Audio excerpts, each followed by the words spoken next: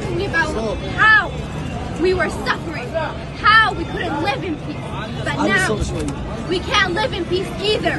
We are suffering even more. Me, a 13-year-old child, talking and asking for water, talking and asking for food. How am I supposed to live a life? I'm a child like every other child. People tell me my tears are gold. But I cry and I cry and I don't see anything. What am I supposed to do? I'm asking for help.